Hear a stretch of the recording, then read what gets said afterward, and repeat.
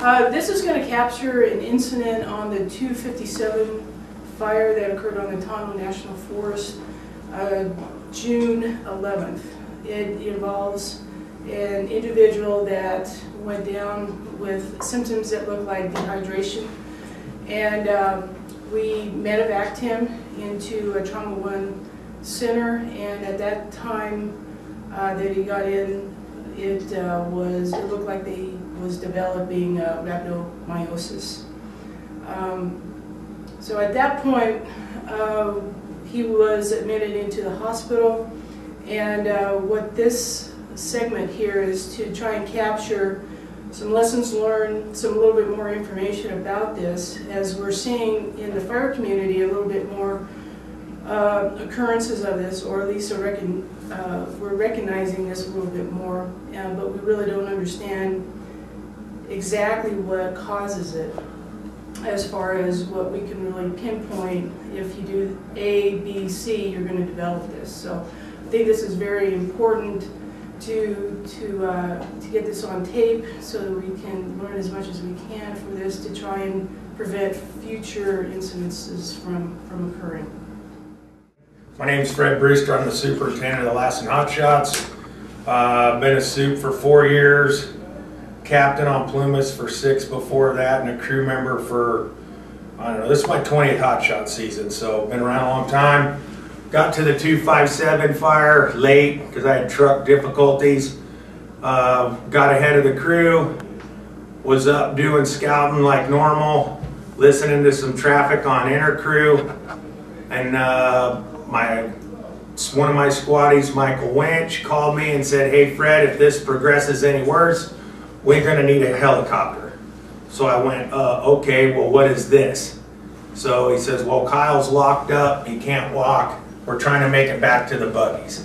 And I'll give you some vitals in like 5 or 10 minutes. I called Division. Sean Walters was a Division Zulu trainee, and said, hey, Sean just launched a ship, wherever it's coming from, at least get it on the way. He said, okay. He didn't ask me what it was for. He just said, okay, ship's coming your way. And I said, we'll get you some vitals as soon as I can. And by that time, Alan Schultz, my other foreman, had already turned the crew around, and they were hiking back down the road because Kyle wasn't making it back to the 2-track. We were going to have to cut a LZ spot for the helicopter right where he was.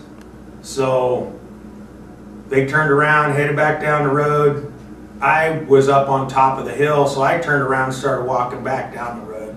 And Jack Marvin, Division Foxtrot, he came in with his UTV, pick me. We made it out there, and in the meantime, Winch had called me again and said, yeah, I definitely have the ship. I'd already launched it, and it was on its way.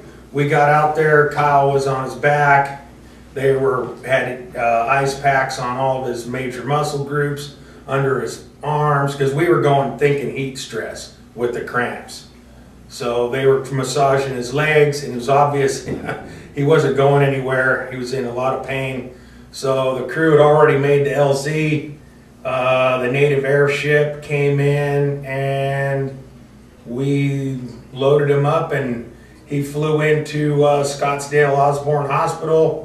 And I followed behind. I don't know, it was probably an hour and a half behind Kyle. And when we got to the hospital, he was on his 4th or 5th bag of fluids.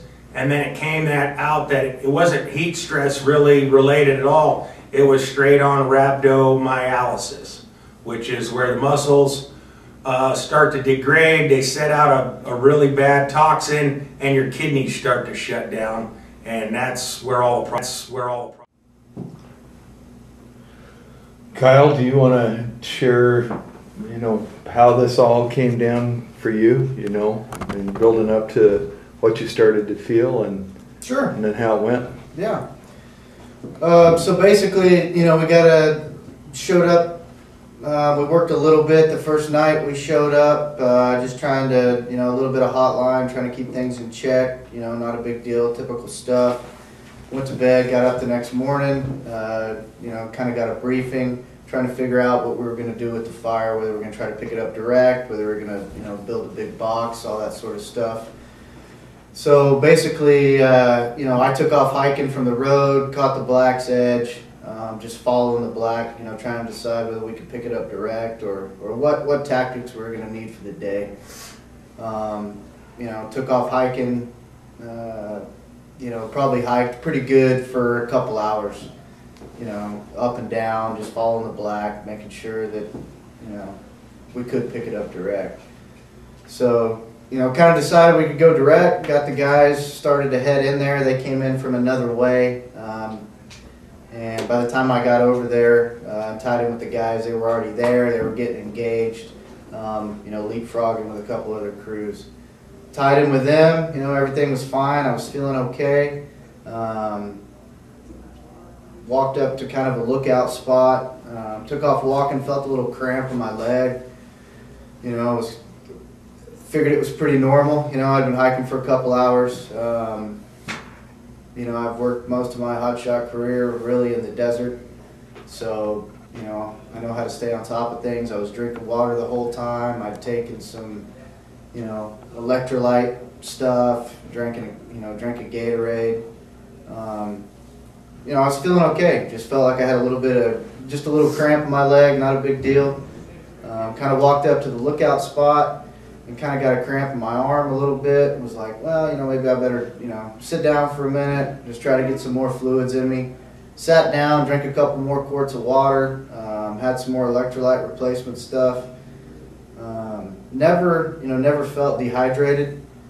You know, like I said, it's been a long time as a hotshot in the desert, and you know, I know that feeling of dehydration. You know, just kind of that not feeling good. You know, your head starts to hurt a little bit. I never had any of that at all. Felt fine, completely coherent. Sat down, you know, started drinking some more water, just trying to get back on top of it a little bit. Still sweating, you know. So I sat down. When I sat down, my other leg started kind of cramping a little bit, and I was like, man, you know, I must be down on electrolytes or something. So I called the EMT. He came up. I said, hey, you know, you got some salt tablets or some more electrolyte stuff? And he said, yeah, I took those. You know, just kind of kept sitting there. I started feeling a little bit better. Cramping kind of went away. So the guys had tied in that piece of line. We're going to take a bump on another crew. Got up to start hiking around and hiked kind of down a little ridge, tied in with the rest of the guys, and it, you know, my legs started really cramping up from my hamstrings to my quads to my calves, and you know, so I was still kind of just, you know, no big deal. I'll just walk it out, you know, typical stuff. Started hiking along, and it, you know, everything started really kind of cramping up. That's when my arms really started cramping. You know, my chest, my legs, pretty much every muscle started cramping. And I kind of told the EMT, and he was like, well, why don't we shoot down to the buggies instead of, you know, going up and tying in with the rest of the crew. And I was like, yeah, that sounds good. I just, you know, something's not going real well. So we kept hiking, trying to make it to the buggies. And we kind of got up on top of a little ridge there, and that's when it really kind of took hold. And, you know, I started cramping really good. At this moment, pretty much every muscle was starting to cramp. My hands were cramping, even my neck. My jaw was cramping up, you know, my stomach, my legs. Pretty much every major muscle group that you have was cramping. And I kind of looked at him and said, I ain't making it to the buggies. And that's kind of when the call, you know, he called Fred, and everything kind of transpired from there. I sat down, and you know, the boys rushed in with all the medical gear and got me taken. Did they start a line on you at that point, Kyle? No, they didn't start one until when the helicopter showed up. The flight paramedics started 2 IVs in my arms, and you know, and it kind of went from there. I sucked those down pretty quick. I got to the hospital. They put a couple more in me, and you know, that's when they did the blood test, and the doctor kind of said, you know, you've got some kidney issues going on here, and basically what's going on is your muscles are deteriorating, and they're releasing all these toxins into your kidneys, and your kidneys can't process it. It's an interesting thing, you know, and it's not, they don't know what causes it. They don't know, you know, how to prevent it. But, you know, for me, it's just one of those things to take notice of, you know, the major cramping, you know, and you're going to get cramps, and that's just part of this job is, you know, you get a little bit dehydrated, and you know, I think there's a difference from getting a, you know, a little leg cramp that you know to then you progress to the state where I was. So, you know, I don't want to make a big deal out of, you know, people getting, you know, cramps and stuff like that, because it happens, but you just need to make sure if that, you know, if that starts progressing, then, you know, you definitely need to pay attention to it, you know, right away. But so when you got to the hospital then, how did things play out there? You got there on Monday afternoon. I got there, and you know, I went to the, you know, they wheeled me straight into the emergency room. You know, nurses came in, you know, asking me all the questions. Doctor came in. They drew blood immediately, and they took the blood, and basically, you know, it was kind of weird because they knew right away. They drew the blood. They looked at my kidney level. And you know, they said right away, you know, you've got rhabdomyolysis, and it's your muscles are deteriorating. And you know, basically, he said, what we're going to do is we're just going to pump you full of fluids, try to wash your kidneys out, just try to keep you, you know, hydrated and fluid moving through your body. And there's different levels as far as, you know, your kidney function level and some other levels like that were extremely elevated for me. That, you know, obviously they're supposed to be at a certain point, but mine were way up. And you know, he said if we can't get everything flushed out and your numbers don't start to drop, well then, you know, possibility of even looking at dialysis, which will shock you a little bit when you're sitting there, you know, thinking about what's going on. So. But, you know, from there, they just kept pumping me full of fluids. You know, I had 2 IVs going the whole time. Doctor said, you know, we'll just keep pumping these fluids from you. We'll check your blood every, you know, periodically, and kind of go from there. So, you know, I was in the emergency room for, I don't know, a couple hours probably, and then they just wheeled me into a regular room and just kept pumping the fluids. They came in, they checked my blood, you know, 2-3 times a day just to see how the things were progressing, and finally, I guess they pumped enough fluids through me, and that where those numbers were starting to drop and decrease, and they, you know, basically yesterday morning, they took my blood again and said, well, your numbers are getting back more to normal. You know, you're definitely on the downhill slide of being where you need to be and not having that elevated, you know, kidney function level. So yeah, that's kind of how it went. And I'd actually heard of Rhabdo before. I'd done a little reading on it. Just, you know, you see stuff on the internet or whatever, and you do a little bit of, you know, catches your attention, so you do some reading on it. But So from the first cramp to when you got to the hospital, do you know what that time frame is? you know, it was probably about the same time frame, probably, you know, 4 hours, 4.5 hours. Because as soon as I started walking and, you know, we split off and said we're going to try to make it to the buggies, you know, that's when it really, you know, took hold. And from that point till I was at the hospital was very fast. I mean, that went extremely smooth, and 30 minutes. Yeah, it was, yeah, probably 30 minutes from when I felt that to, you know, the ship had been called and I was on my way. So if there wasn't a medevac unit, they're available, and you had to walk out how much longer time, or you would have had been carried at that point? Yeah, I think there was to a certain point where I would have had to probably been carried out. Yeah, because I got, when I was pushing it, and that's just how I am. I just, I was trying to make it to the trucks, and I could see the trucks, but it's still, you're just up and down, and you're just, starting to lock up, and yeah, I would have, if we hadn't had the ship, I would have been had to been carried out. And from that time to the buggies to carry me out, we were probably, still decent 10-minute walk, 15-minute walk from the buggies. That's just at a good pace, and multiply that by having somebody on a stretcher up and down over those little hills, to the trucks, getting to the trucks, having to go down the road to the ambulance, and that right there is probably would have been over an hour. Just to carry me to the trucks probably would have been 30 or 40 minutes. So, having the ship is, we've got to have that sort of stuff available to us. It can make all the difference in the world. So. But there definitely was a division between the cramping that you've always experienced and this next level of cramping. This was a whole different level. Yeah, absolutely. And that's a good point, to make that clear is,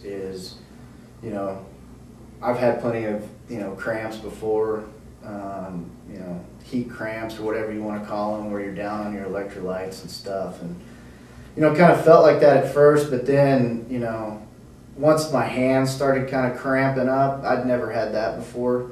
And I think for me, that was kind of the big, even, running saw, stuff like that, you'll get the forearms and you'll get some of that cramping, but this was where, your fingers and everything are just coming in and you can't straighten them out.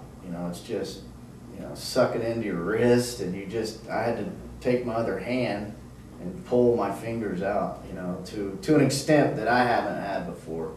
So, yeah, it goes to a whole new level. It kind of starts as you get a little cramp, you're thinking you're okay, and then, the arms and like I said, even at one point, my jaw and my, the neck, muscles were cramping. And so, yeah, definitely a whole nother level than just your basic, my quads cramping up a little bit, or my forearms. I've been sawing all day and I'm a little dehydrated. My forearms are cramping a little. So, yeah, I think there's definitely a line there where you can say, well, okay, this guy's just got a little heat cramp and everything might be all right, to where somebody's, locked up.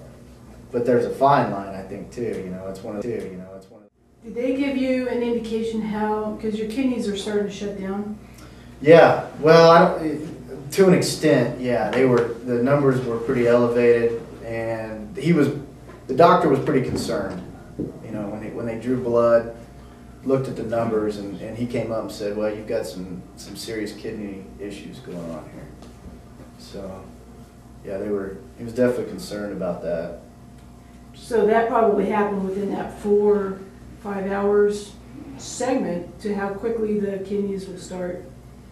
Yeah, and I guess, that and he said once those toxins start getting released into your body, the kidneys are going to start having problems. As soon as those muscles start breaking down, the kidneys can't filter it, they can't deal with it. So as soon as that happens, they're going to start shutting down. You went to a level 1 trauma center instead of a local hospital that may not have been able to recognize. I did. Yeah, that Scottsdale Osborne Hospital. Yeah, it's a level 1 trauma center.